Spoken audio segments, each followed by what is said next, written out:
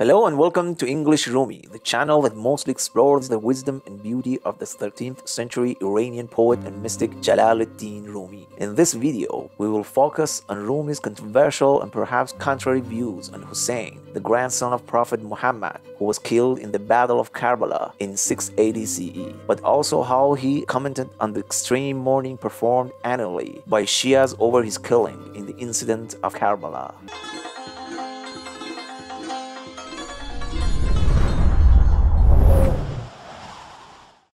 Before diving into any discussion, let's briefly discuss the events that lead to massacre of Karbala. The event of Karbala was triggered by Yazid's demand for allegiance from Hussein after he became the caliph in 680 CE. However, Hussein refused to pledge allegiance to Yazid because he considered him an illegitimate and immoral ruler. He also received many letters and messages from the people of Kufa, a city in Iraq that was a stronghold of Shiism and a center of opposition to Yazid's rule. They invited him to come to Kufa and lead them in a revolt against Yazid.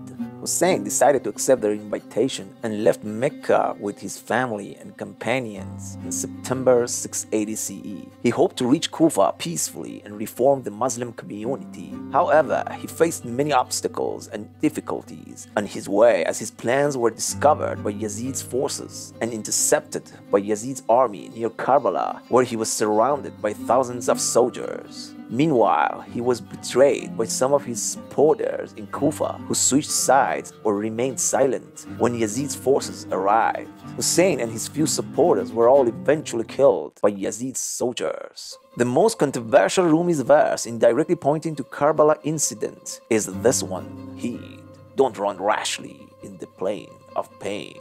Heed, don't blindly march to Karbala's bane. This verse is part of a longer passage where Rumi talks about the lessons learned by the Quranic story of two angels, Harut and Marut. This passage may reflect Rumi's opinion about Karbala incident, at least when he was writing his third book of Masnavi Manavi. Harut and Marut were sent by God to test the people of Babylon with their knowledge of magic. They were given the choice to either remain in heaven or descend to earth and face the temptations of the world. They chose the latter, thinking that they could resist any trial and teach people good deeds. However, they soon fell into the trap of their own arrogance and lost. They were seduced by a woman who was actually a demon in disguise. She made them worship an idol and commit adultery with her in exchange for teaching her magic. As soon as they did that, they lost their angelic status and became imprisoned in a well, where they remained until the day of judgment. The lesson of this story is that one should not be overconfident or reckless in one's decisions, but rather be cautious and prudent in one's actions. One should also seek God's guidance and protection in every situation and not be deceived by one's ego or by the devil. Since Rumi is using the Karbala incident to moreover elaborate on the lessons learned by Harut and Marut, we can conclude that Rumi thinks Hussein perhaps fell in the same trap as he also chose to start a journey without thinking through everything. He also thought that he could resist any temptation and teach people good deeds.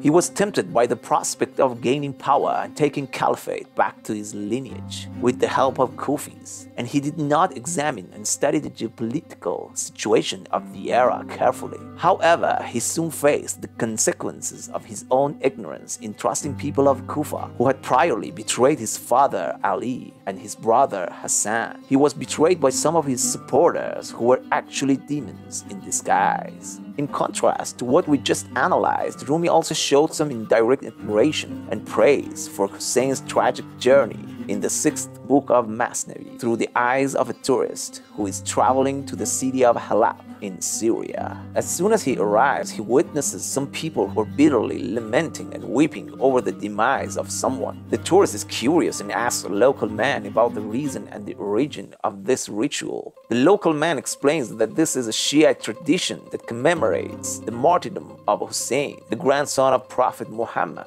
He explains Shiites mourn for Hussein every year on the day of Ashura, or the 10th day of Muharram, which is the anniversary of his death. The tourist listens to the local man's account and tries to empathize with his perspective. He respects his faith and his devotion, but he also wonders about his logic and his emotion. He wonders why he's so attached to a historical figure and so angry at other ones like Yazid, who all died more than 1,000 years ago. He wonders if this ritual has any benefits or purpose for him or for anyone else. He also suggests that their death was a cause for celebration rather than sorrow, because they were freed from the prison of this world and attained the eternal kingdom of God. His majestic soul took flight from the prison, tearing clothes and biting hands. For what reason?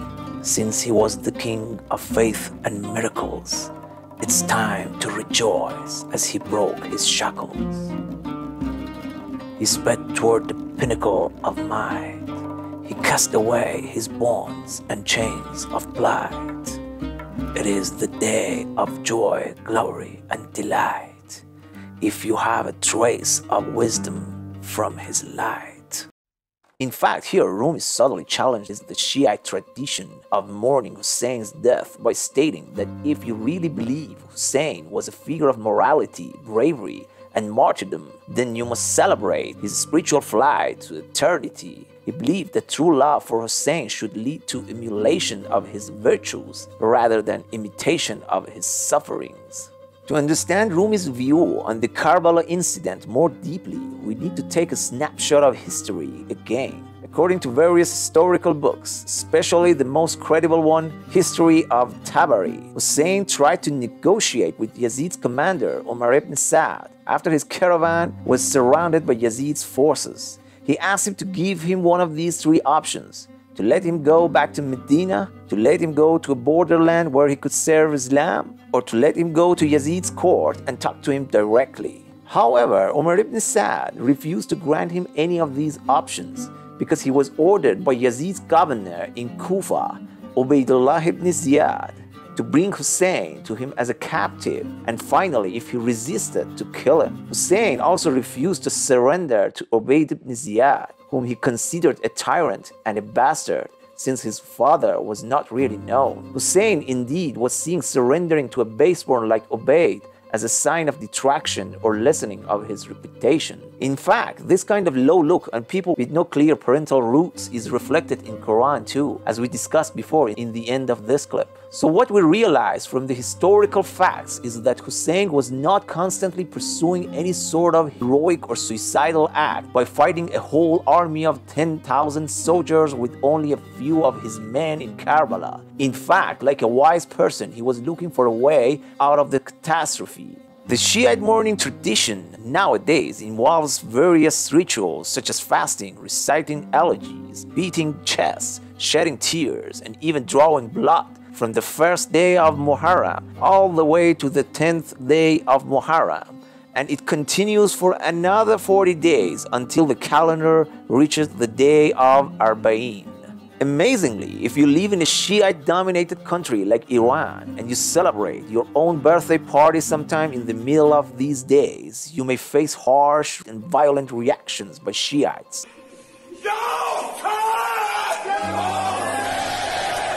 And more amazingly is that Shiite clerics insist that Hussein deliberately sought to confront Yazid because Yazid was an immoral royal who used to drink wine, pet dogs and monkeys, and also actively participate in musical festivities where women and girls also danced. You may think that sounds so much like a normal 21st century civilian, but you have to keep in mind that in Islamic laws, drinking, dancing, singing, and music is either stigmatized or forbidden, especially for women. Thus, Shia clerics believe that Hussein was attempting to reestablish those Islamic laws that Yazid and his father Muawiyah let loose in their era. And while they persistently convict Yazid of his forces' brutality, the Shia scholars overlook the fact that Hussein was involved in the massacre of suppressing the people of Tabaristan in north of Iran in 657 CE. According to many historical sources, such as History of Tabari. Yazid, on the other hand, was a poet as well, who composed about 100 verses, most of which reflect his liberal ideas.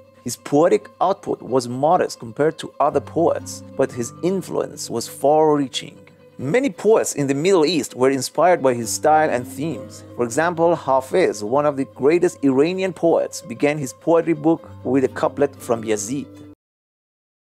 Moreover, his poetry style and context bear a striking resemblance to Khayyam in terms of using wine, music, and girls to reflect his liberal views on life and religion. Khayyam is another great Persian poet whose poetry we discussed before in this series. Wait with me till the end of the clip, as I'll end this clip with one of Yazid's artistic poems. Therefore, if we want to put the clash between Yazid and Hussein in today's world context, we can say that their fight was a battle between liberalism versus Islamism, or secularism against theocracy. Considering all these facts, Rumi did not approve of these Shia practices because he thought they were contrary to the spirit of Islam and Sufism. He also believed that true mourning for Hussein should be done in the heart rather than on the body, and what Rumi is against is the process of canonization in which people elevate a human being to the level of the deity.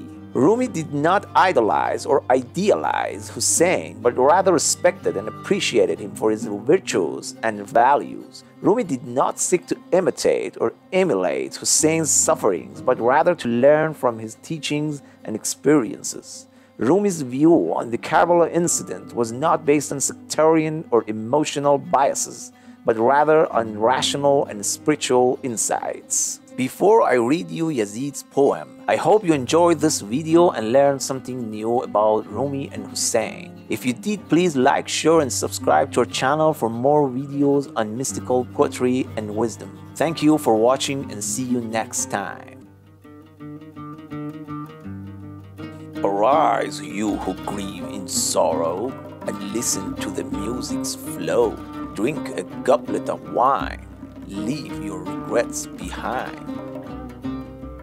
The lute's song drew me away from hearing the call to pray. I'd rather have a vintage than a 4 houri image.